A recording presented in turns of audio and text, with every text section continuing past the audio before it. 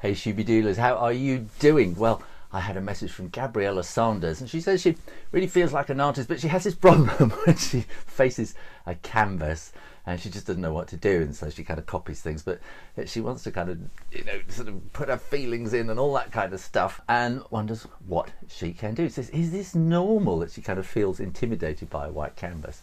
Well, I've got some thoughts about that, but let's not talk about it. No, let's talk about it. Okay, the very first thing I'm going to say is, why are you painting on a canvas?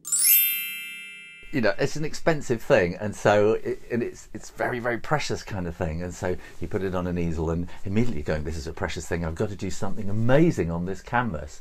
So think of the canvas as being, right at the end of the process. If you just stand in front of a blank canvas, you're going to go blank. So what you really need to do is to start off in sketchbooks and little bits of paper and little trials of things, and just keep trying stuff and getting ideas. Go out, get ideas and fill your sketchbook full of ideas, and then suddenly you go, hey, yeah, I would really like to explore this as something bigger on the canvas. And you'll have done all the preliminary work that you can then go in to do your finished big picture. You can't expect to just start splashing stuff around on a canvas and expect a masterpiece to appear. It doesn't happen like that. I know it does on the movies, but it doesn't happen in real life. And when you might see a documentary about an artist who's flinging paint around or just splish splosh splashing, they have been doing that for years and years and years and years. They've made mistakes, they've gone down blind alleys, they've done all sorts of things.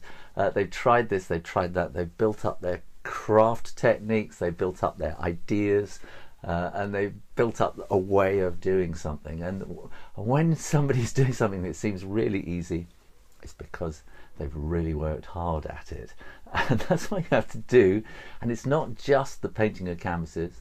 There comes a time when if canvas is what you want to work on, then you do have to put the time in getting to learn how canvas works and how paint works on that canvas, and learning the craft skills of painting on a canvas.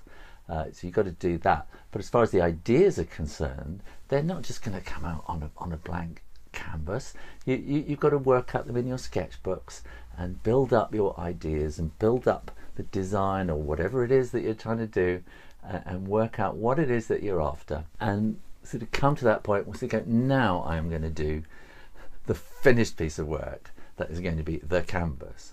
Because the canvas is something that is eventually going to have a frame around it. It's a kind of a big deal, because the canvas means you're going to want to put it on the wall. And so it's got to be something that you want to put on the wall and look at forever. And you don't think of canvas as being something that you just practice on. So practice on other stuff, practice on cheap stuff, and then save the canvas for when you're absolutely ripe, absolutely ready, and you know what you want to do. So start small, build and build and build and build, grow until you're ready to do that great big final piece of work. And I think you might find that will work for you, Gabrialla. Well, I hope you enjoyed that, and if you did, go and have a look at how to be a great artist, or check out the mystery drawing. Either way, make sure you click the logo at the top to subscribe to the Shoe Raider Drawing channel, and in the meantime, keep drawing, drawing, drawing, practice, practice, practice, and I'll see you next time. You take care now.